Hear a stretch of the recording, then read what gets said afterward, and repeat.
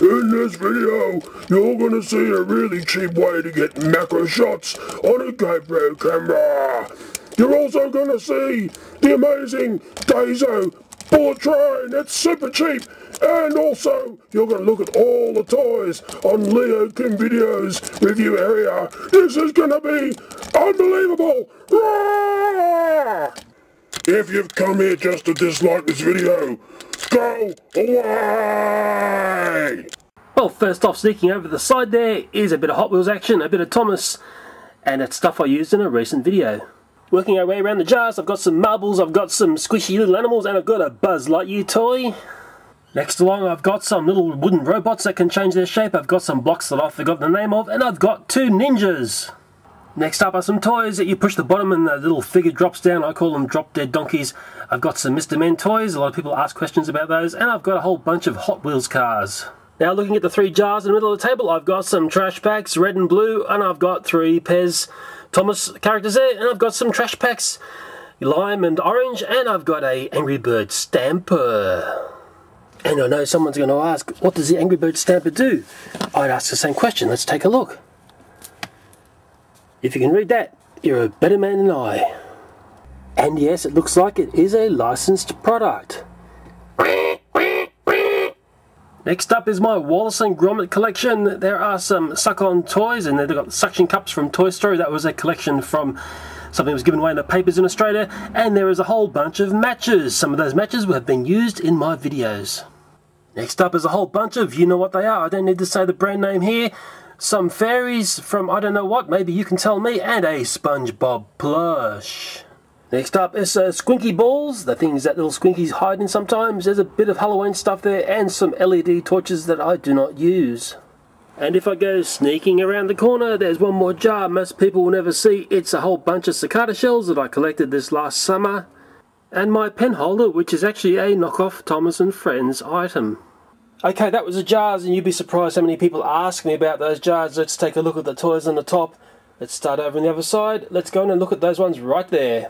Okay, here we go. I can't name all these toys. I'm sure you'll be able to. Up the back, I've got some Wishy Monster Pez. My daughter loved those, and that's why I've ended up with them. There's a classic Smurf from the 70s. I'm old enough to remember when they were hanging around, way before they were around now.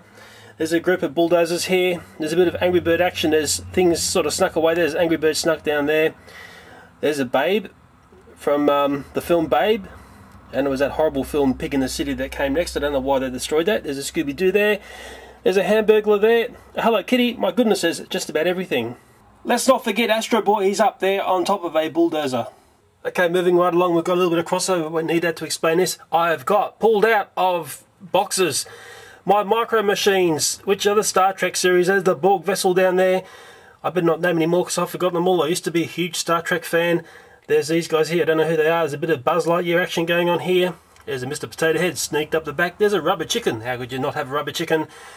There's one of my favourite all-time little toys. It's an X-Wing fighter. I think it's a Hungry Jack's thing. Probably made a fool of myself, though. I'm going to have to take a look. Well, here's an X-Wing fighter. It's a Burger King thing. 2005. Hungry Jack's and Burger King is the same thing in Australia, although Burger King took off. Long story behind that. I'm not going to get into it now. It's a fantastic little toy. You just do not see toys like that when you go and buy junky fast food. I'm saying bring this sort of stuff back, please. Okay, moving right along. First up, I'll talk about this Space Shuttle model here. It's one I bought at the Kennedy Space Center when I went to look at this 26th Space Shuttle launch. That was the one after number 25, which tragically blew up. There's some things from past videos, long time ago now. A lot of these toys have come back onto the shelf. They were off for a while, and I thought, well, let's bring them back up. There's a Saturn V here, which is like one of those puzzle ones that you buy. You can break that apart into different pieces. There is an Edward there. It's a Tommy Edward. I bought 60 Thomas the Tanks, and he was in the stockpile of Thomases that I bought. So he is an odd one out, so he's up here. Not that you can barely see it, but there's I think it's a Terminator model there. And just on the edge of frame is that weird scary bear from the Toy Story franchise. Okay, moving right along, I've got some SpongeBob Pez there. I've also got some Halloween themed Pez there.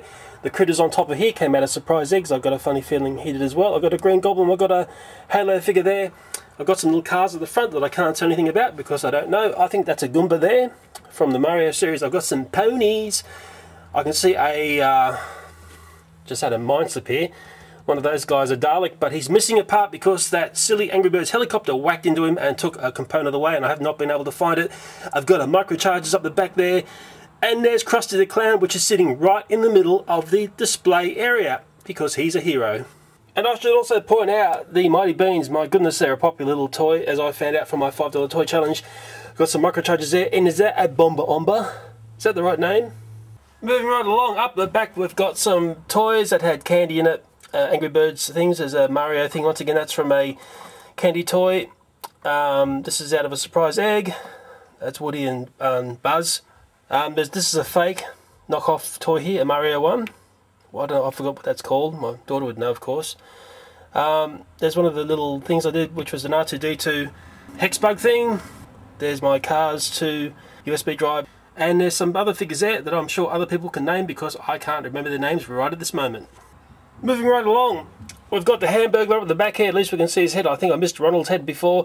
Got some little train figures down there. I think there were people getting very excited about them, but I've forgotten where I got those from. I got a piece of tech deck up the back there, but the skateboards that those characters are riding are actually skateboards from McDonald's Happy Meals. I've got a Kiss mug up the back there. I've got a fairly wanted Big Mac. That was a Happy Meal toy from a long, long time ago. I think that's a Star Wars thing. Someone can name it for me. Maybe I'm completely wrong. And there's probably other things in there that I've forgotten. Hey, Big Bird's there, and I can see a little tiny SpongeBob sneaking up the back. Up the back there is a squashed up Qantas 747 toy and a SpongeBob stationery holder. It's a knockoff one.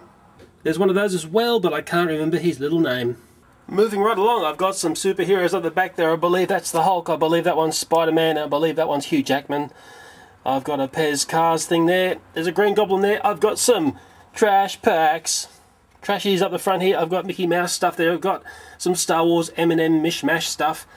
Boy, there's another big bomber thing there. Mario thing. A little dinosaur from Surprise Eggs, but I think he's missing his tail. Tail went adrift somewhere. And other things there that I probably don't even know the name of. Hey Hulk, can you say a few words about YouTube in 2013? Thanks for that. You summed it up quite well. Up next to the Hulk is that Sai holding two guns. Am I correct in saying that? Moving on to the last clump of toys, we've got a little Roadrunner and Coyote thing going on there. We've got a SpongeBob, that was a Happy Meal toy thing. That Mario and Luigi are just knockoff, I don't know what you call them, knockeramas that you put in the back of your car to annoy other people. I've got a Bugs in there, I've got a Tweety, I've got some other figures that are from all sorts of different realms. I suppose you guys know what they're from. I certainly don't. I've got another one of those weird, whatever they are. I have no idea what that's from. I've got the SpongeBob boat you can just see there with Patrick there as well. There's a Bob the Builder in there, if you can see that. It'd be pretty hard to see. And there's a fun little UFO thing that you wind up and it goes berserk. So there you have it. I hope I've covered all those toys and what's in the jars correctly. I had a lot of people ask me about that. I've gone retro a bit. I did have this look, well, when was it? About a year back.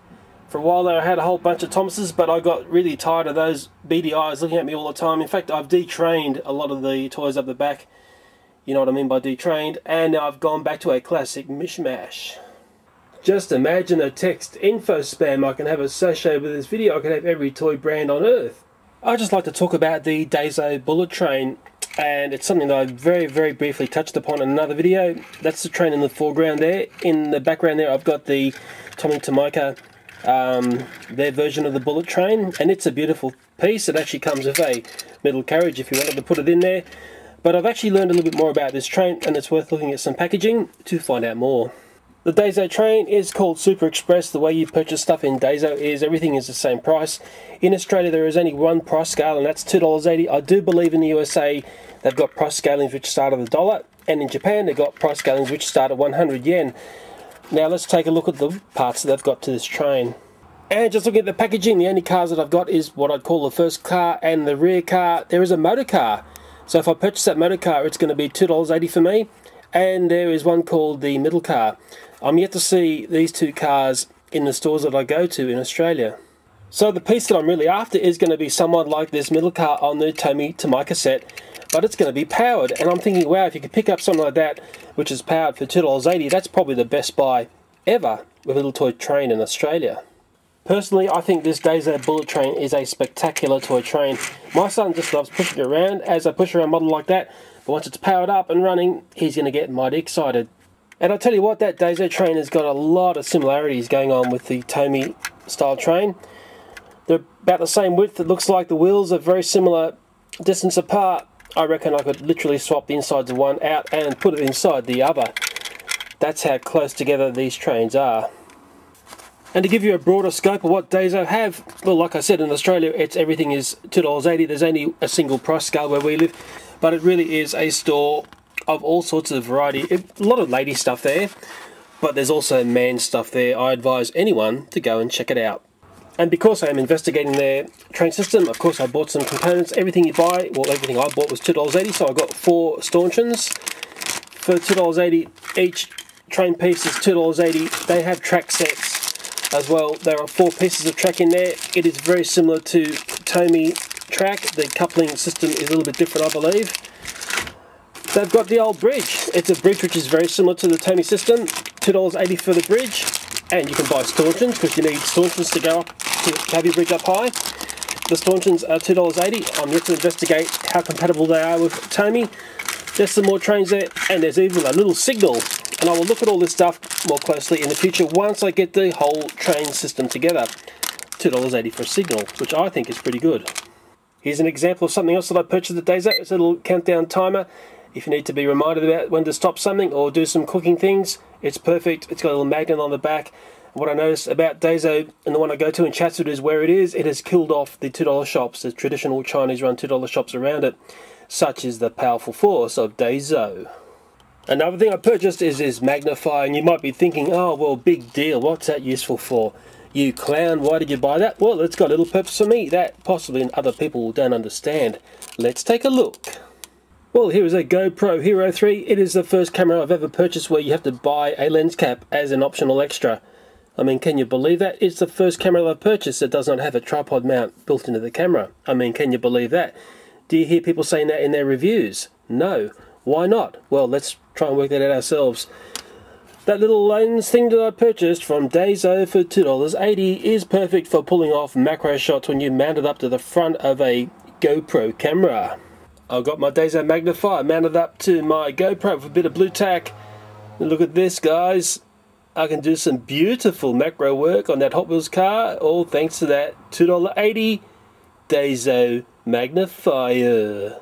And if you've ever played with a GoPro, you'll understand they're absolutely hopeless at macro work.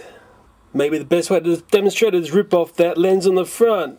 And that's what you got, a blurry lump of Hot Wheels. And I know someone's going to say, how did you mount that camera up? Well, that's how rough and ready I am these days, guys. No messing about with me once I got the blue tack in my hands. And now you've seen this little magnifier, I dare say it solves another mystery to some of the shots that you've seen on my normal camera, and the ones like this. Made in Malaysia, the mystery machine. Sorry for the pun, guys, but I couldn't help myself. Well, how about that, guys, for a crazy mixed up video? A whole bunch of stuff I talked about then. This video is far too long. YouTube now hates long videos which meander across a whole bunch of different things, so it's a failure right from the start. Anyway, if you lasted this long, I thank you, and bye for now. And I know someone's going to ask, what does the Angry Bird stamper do? Well, let's take a look. I'd ask the same question. Oh, fail. In this video, you're gonna see an easy way to get stuffed up. An easy way to get macro shots and I can see my finger. All those toys are fantastic.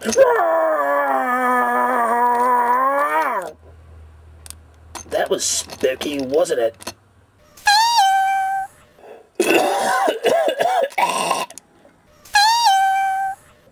Hey guys, I'll give you a tip. It's not easy being green.